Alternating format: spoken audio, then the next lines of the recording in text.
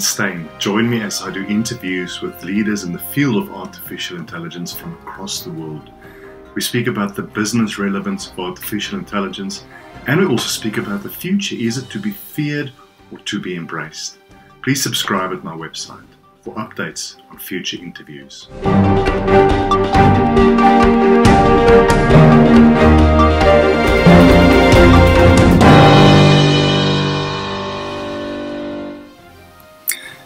My passion for artificial intelligence is not the technology itself, exciting as it is. My passion is about how this technology can change and improve the lives of people, from healthcare to education to social justice. That is why I was so excited when Dimitri Kanevsky, a research scientist at Google, agreed to my interview. Dimitri, who has been deaf since early childhood, is the creator of Live Transcribe, an application with the potential to give people who are deaf or hard of hearing greater independence in their everyday interactions. Prior to joining Google, Dimitri was a research staff member in the speech algorithm department at IBM. He also worked at the Max Planck Institute in Germany and the Institute for Advanced Studies at Princeton. This was one of the most emotionally moving and inspirational conversations I have had to date. Join me as we listen to Dimitri, to his story about his amazing career and work, and about how artificial intelligence and machine learning technology can shape a positive future for us and our children. It is nice to meet you and thank you for invitation to talk to you. I saw your videos, your other interviews with others. These are very interesting. Thank you so much, Dimitri. So for me, I'm very interested in artificial intelligence and the related technology, but I'm not really, my main interest is not in the technology itself, even though it's very exciting. It's about how we can apply it to make life better for people. And that's why I'm so excited to speak to you, because you've done work that's made life better for people. So Dimitri, maybe to start off with, tell us a little bit about yourself, your history, and then also the work you are doing at Google at the moment.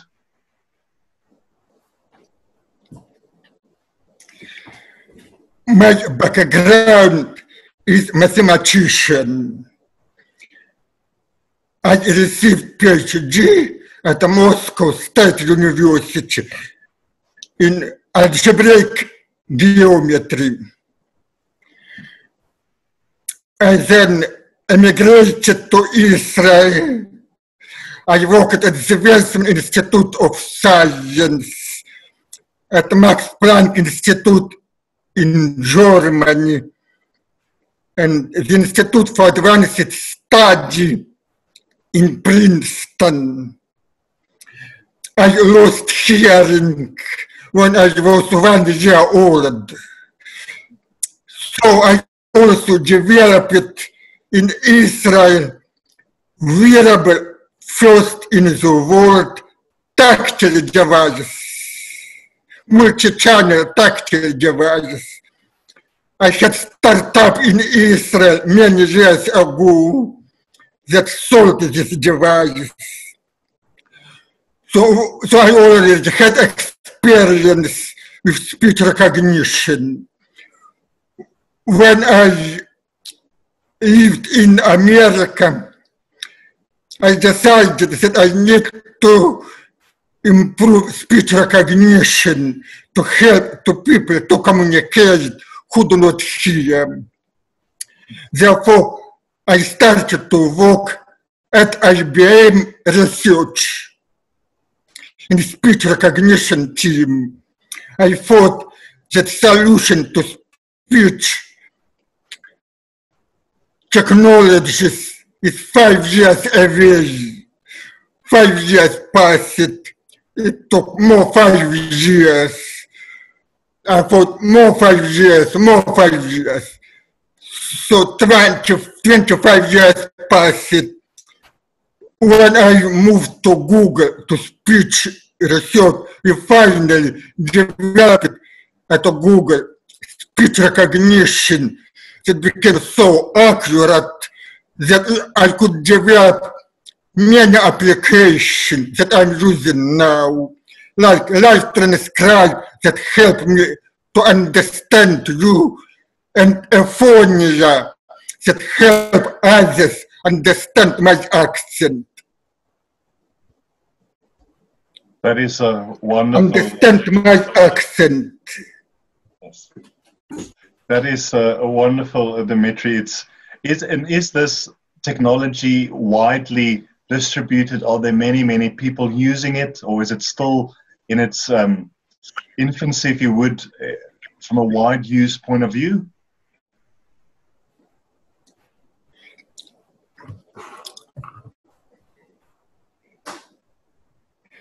This is live transcribe. It is widely available. Many million people are using it. It is available for free in most of Android devices. It is available in 80 languages. And aphonia that understand my voice, it's still a research project. It is available for testers, external testers, people who have non-standard voices, like people with ALS or who had strokes and other difficulties to speak. They can contact Google and become testers.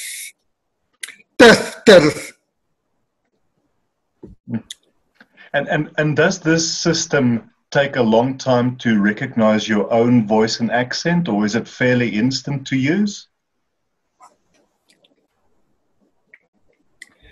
This is a good question.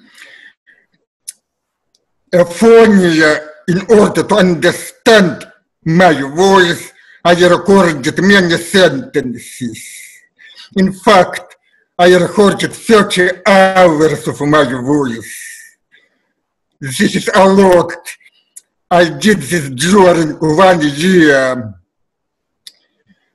I did not start it immediately to use it for everything. First, I recorded my planet presentation, and trained for my future presentation. So I spoke exactly how I recorded.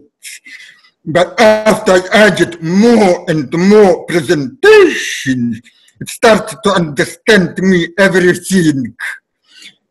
And so I was not needed to record in advance anymore. But of course, we understand that others cannot record so many hours. So we are developing methods to reduce number of hours for others to record. They first can record a few commands to talk to voice interactive systems like Google Home or Alexa and others. So for this, they just can record a few phrases, and slowly they can add more phrases. And also, we hope to make clusters of people who have similar non-standard speech. Then what we develop for this cluster will allow to another person who came and who has similar pattern of non-standard speech, it can understand that person. And does it work in a noisy environment, like if you would go to a shopping mall, for instance? live transcribe works very well in most of noisy environment because it was used YouTube videos, many 100,000 hours of YouTube videos where you could have all kinds of noises. Therefore, live transcribe works very well. I'm using it in cafeterias, in subway, in any noisy place. In any noisy place. And so you have to read on your mobile device, but can it work on a device similar to Google Glass or something like that, so you have it in front of you and you don't have to look at a mobile handset? Yes, in principle, any glasses that have digital display, that it just replicates what you have in your mobile device.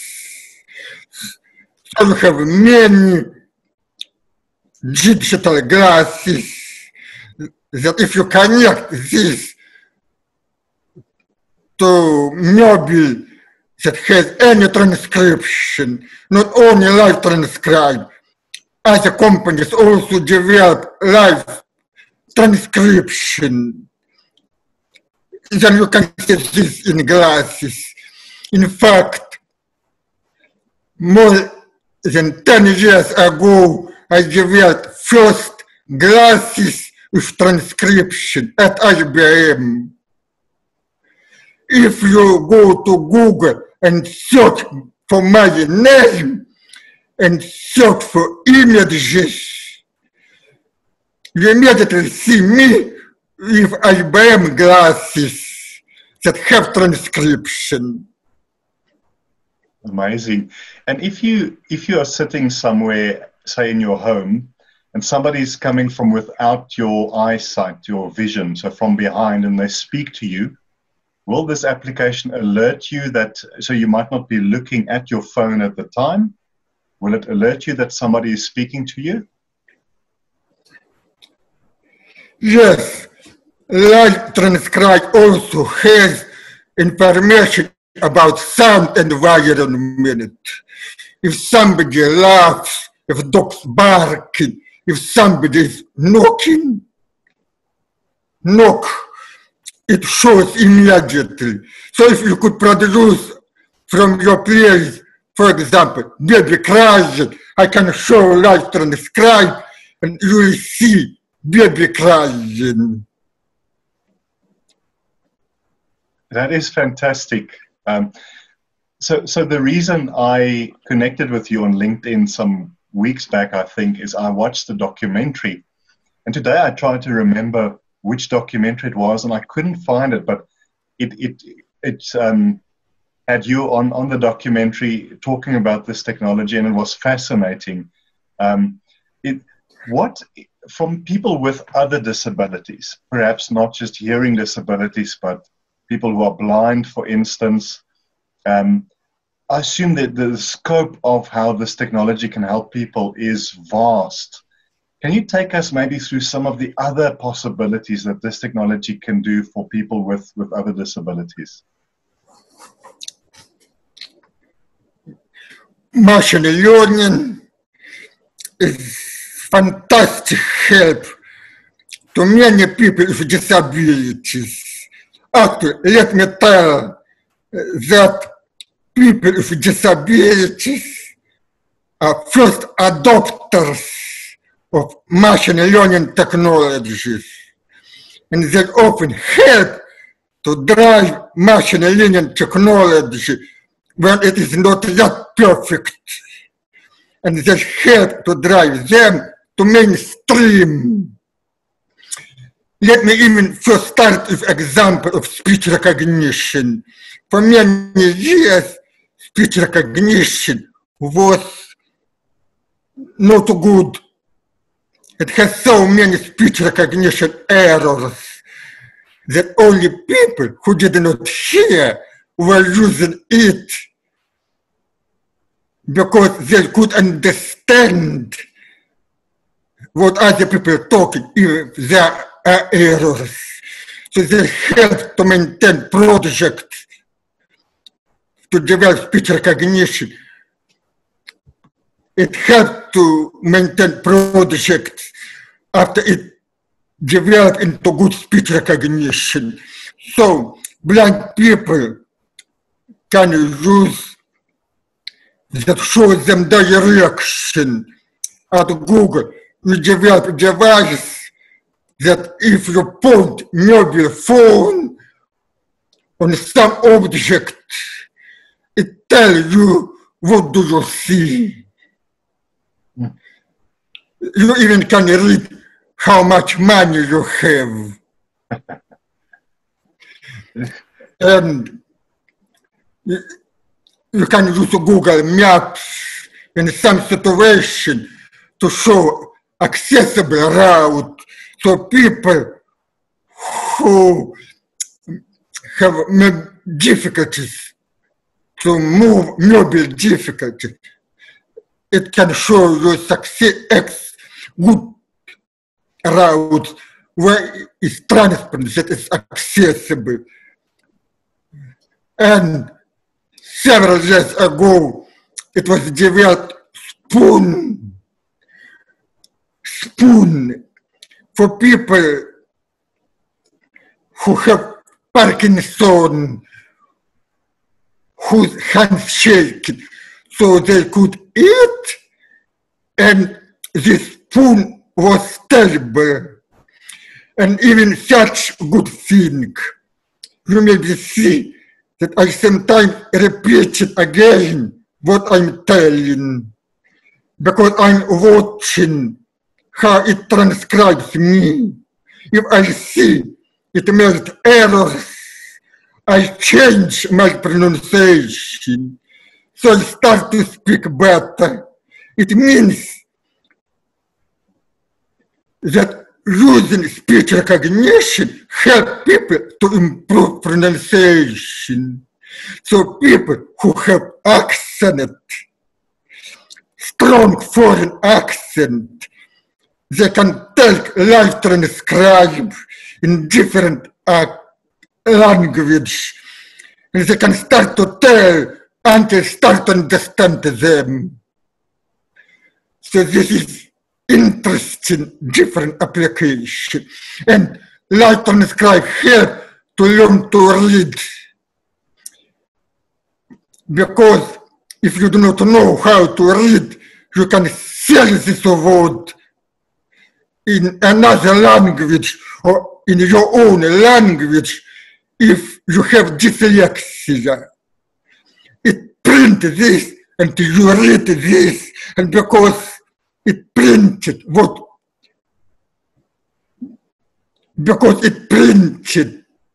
you just spoke, it's easy for you to learn to read. So there are myriad applications for people with different abilities, either to improve abilities or to compensate them using machine learning. And is this technology, I would assume, embedded in the likes of Google Meet? So if you have a Google Meet meeting, it's embedded in the application already? Yes, Google Meet already has caption. So everybody can read this caption. So Google Meet is very convenient, and also accuracy of caption in Google Meet could be better than of live transcribe, because Google Meet get audio from your location. Therefore, it's local audio for a speaker. If I'm using Google Meet, if I'm using Google Live Transcribe, I get audio through speaker. So sometimes it gives more errors. Mm. And what do you think are the potential educational applications? So, for instance, to teach. So my son is 6. He's learning now to write. He's using, I've got a Google Home, so he loves using it because he doesn't have to write any instructions. He just speaks to it.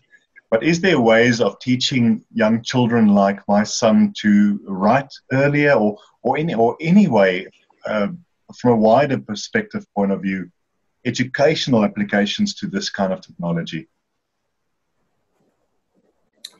You are right that technology, smart technology, allows children to cheat.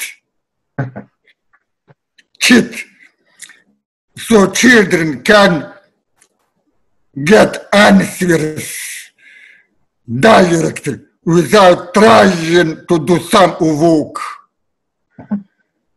It is indeed. But otherwise, now when we have more distance learning, and it's more difficult for children to go to school, machine learning is especially good, could be especially helpful to help children to learn remotely.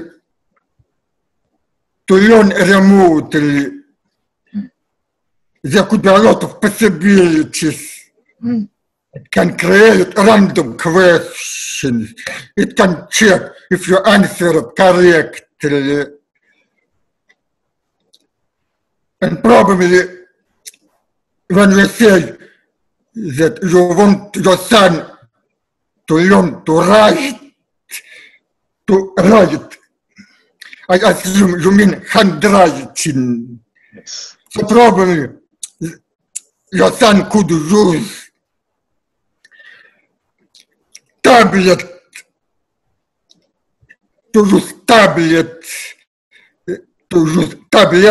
that understand handwriting. Then you could run, it would convert handwriting to typed text, and you could use text to speech. So your son could hear what he wrote and get feedback. It also would make for him interesting to start to write. It will become a game. I have 2 twins granddaughters. So when I come to them, they are in Montreal. We often play together. They use Live Transcribe. They try to talk to Live Transcribe in different languages, in Russia. And it's interesting for them. They try to imitate animal sounds because Live Transcribe shows them dog barking. So this technology becomes good play with children. That is amazing, Dimitri. If we look into the future now, and I think it's difficult to answer that question sometimes, but in 5 or 10 years from now, what applications do you think this kind of technology will grow into? What is impossible now that will be possible in a few years, do you think?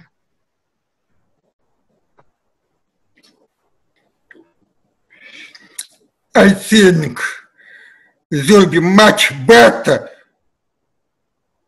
machine learning technology that help people with mental disabilities. This is very important, especially now, because this pandemic that forces people to sit at home increases a lot of mental illnesses. Yes. So all assistive devices that monitor people, that people who forget quickly, or people who do not know what to tell, how to move. It will also start to help people who drug addicted. Now, especially a lot of people became drug addicted. Not only to drugs, but even to display, to computer games. So I think in 5 years, machine learning will be much smarter and will start to resolve these problems. What about people who are the millions and millions of poor and disadvantaged people who are disabled? Are there programs through the United Nations and other organizations where this technology is embraced into helping people who could otherwise not afford a smartphone or potentially even have internet connection? What kind of initiatives are you aware of in the world, or you might be working with, or Google might be working with, to help poor people, billions of poor people, with this kind of technology? I'm a bit aware what is done at Google. For example, in India, hearing devices are very expensive. So people who do not hear cannot afford these hearing devices. So you develop technology that helps. Like Transcribe can be working in very cheap Android. So people who do not hear in India can use like Transcribe instead of hearing devices to communicate with people.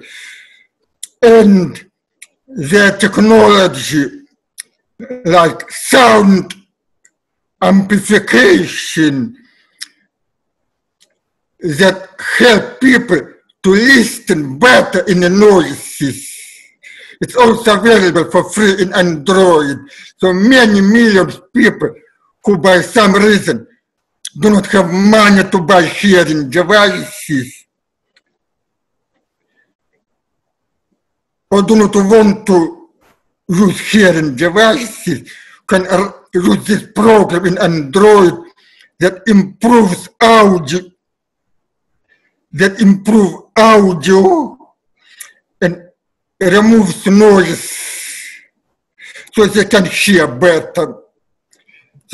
And of course, I believe that other companies also are trying to develop this. One of the things that other companies and Google is trying to develop is develop machine learning system to understand sign language automatically. People who sign, it's very difficult for them to communicate in the whole world. So it's time to came to allow them to communicate using machine learning.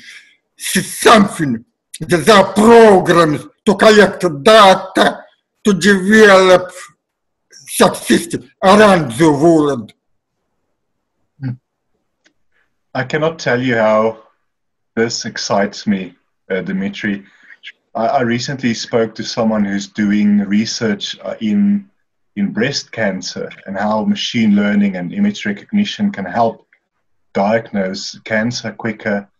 And I'm speaking to you today, I just realized again that, because I think there is an element of this technology forcing us into a bleak future if we think of weaponization and other things, ethical issues and so forth. But it just makes me realize again how many good things we can do with this technology.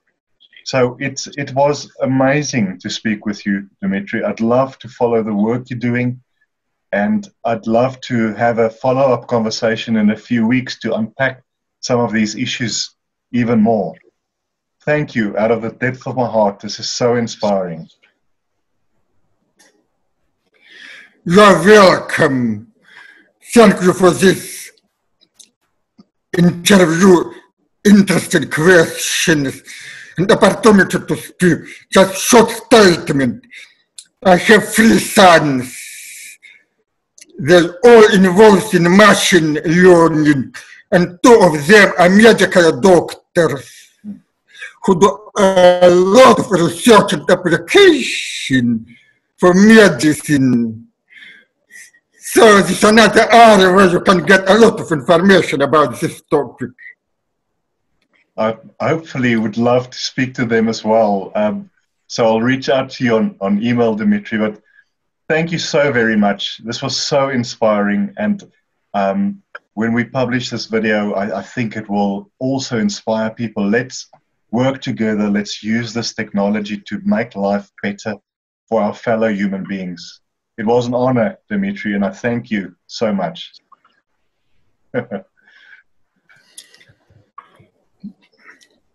Thank you, too. I'm waiting for our next communication. Certainly. I'll be in touch. All the very best. We'll speak soon.